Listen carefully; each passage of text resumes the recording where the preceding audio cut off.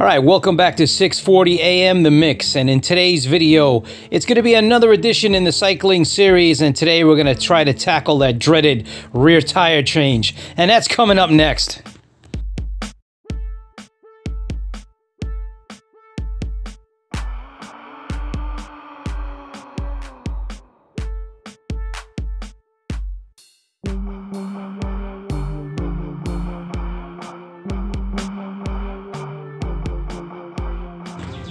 All right, let's get right to the action. We're in the cycling shop. We got all the tools laid out. I'm going to show you what's going on, and let's get to changing that rear tire. All right, welcome back to 640 AM The Mix, and once again, we've teamed up with the crew at Do Cycling to bring you another cycling series video, and today we're going to do the dreaded rear bike tire change. As you can see, we ran over something right here, and it's giving us a flat. So we're going to change it. Okay, we have the Crivet bike stand that we're going to use. I've done a review on this piece already. If you want to go back and take a look at the Crivet bike stand, but that's what we're going to use to make life a lot simpler on the tire change, and we're going to be using it on the Trek Marlin number 5. Let's get to it. Okay, first thing we got to do is get the bike up on the stand. We've done that. You can see ourselves a flat. Luckily we got a quick release on the Trek Marlin 5, and let's get to it. Okay, we got ourselves a box of bicycle tubes, perfect for the Trek, 29 times 1.75 and 2.3 with the Schrader valve, good to go. All right, this is where we're going to take a break in the action, and you can see the temperature is 86 degrees, and it feels a lot hotter with that sun beating down on me. I realized I didn't have any sunscreen, so it was time to break everything down and move operations over to the side of the shop, the bicycle shop there, and hopefully be able to continue the repair in much cooler conditions without the sun beating on my head. So let's get back to the action. Okay, like I said, we've moved operations over into the shade, got the bike back on the stand, and it's time to get to work. Okay, like I said earlier, this Trek Marlin 5 has the quick release in the rear as well as the front. So the first thing you got to do is right there, release the pressure and then loosen the bolt. It's like a skewer that goes right across the rear hub there. On the other side there's another screw and a spring. Just be careful to watch how everything's assembled. So when you disassemble it, you just put it off to the side, and then you can quickly put it back together again when you're putting the tire back onto the frame.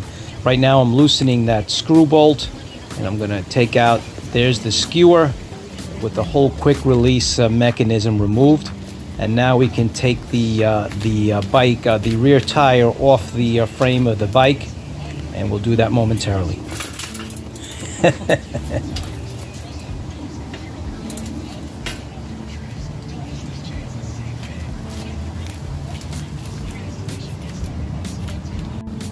Okay, now it's time to start working on that rear tire, get the tire off, and fix that flat.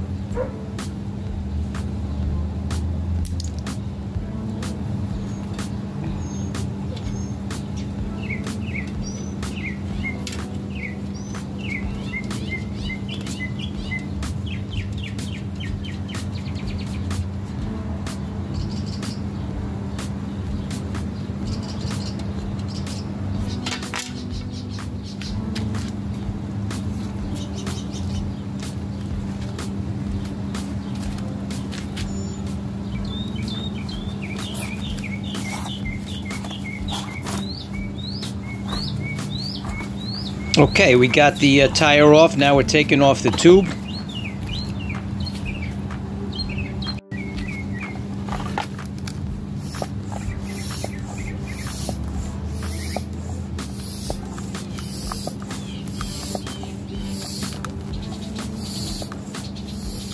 Oh yeah, I can hear the air rushing out.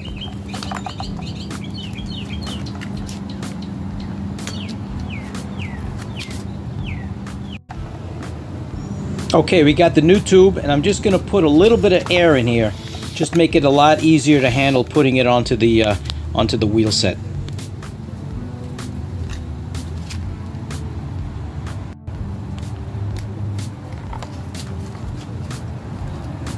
Now everybody does it differently, but I like to get the tube onto the actual wheel set there, the frame, and then put the outer tire onto the frame. That's how I do it. You're going to see that in a minute or so, but usually I start with the tube, put it through the Schrader valve through there. You're going to see that, and then that's how I start.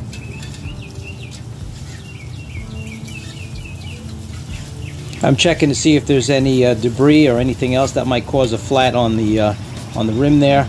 I also check the inside of the tire. I take a towel and just wipe it through the inside of the tire to take out any debris that might cause another flat. Okay, now it's time to get the tube and then the tire back onto the wheel rim there, and it's kind of hard to do, so it's on a little on and off camera, but I'm doing the best to keep it on camera there. There it is.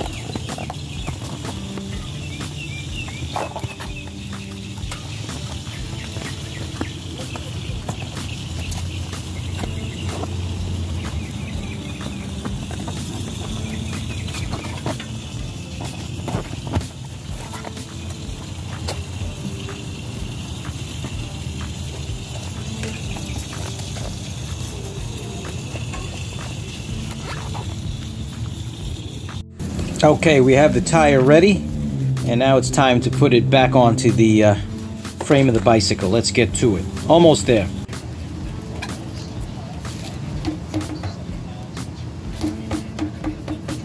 Just giving it the old do cycling bounce test.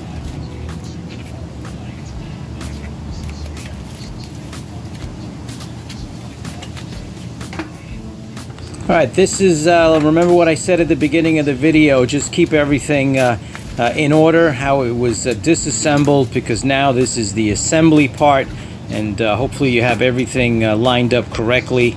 Got to get that chain back on, and then we got to put the quick release back on and make sure that it cycles correctly.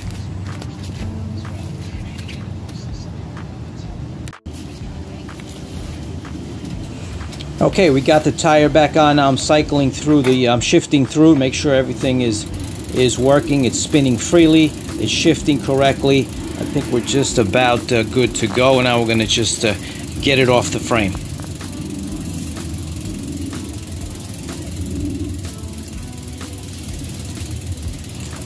Did I mention I love freewheeling? I love to freewheel. Love that sound.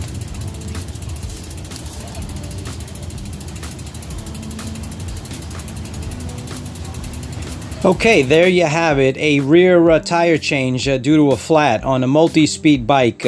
Step by step, I hope this helps you out.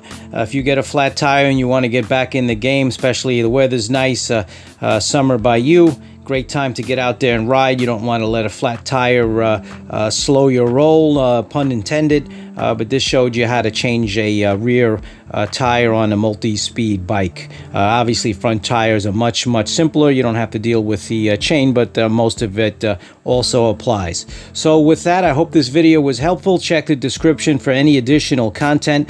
Comment below, and like and subscribe. And we'll catch you next time right here on 640 AM The Mix. Thanks to the crew at Do Cycling for teaming up with us for this cycling series video. Thanks for watching, everyone.